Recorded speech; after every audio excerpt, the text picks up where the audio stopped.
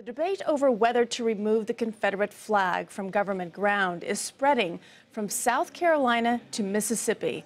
The state's House Speaker Philip Gunn released a statement Monday calling for the flag to come down, saying, quote, "We must always remember our past, but that does not mean we must let it define us.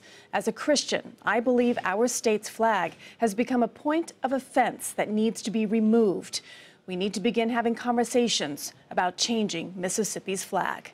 The debate over the flag was touched off by last week's deadly shooting at an historic black church in South Carolina.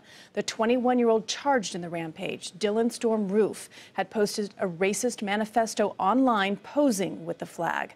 Opponents say the Confederate flag has become a rallying symbol for racism. Supporters say it represents the South's history and heritage.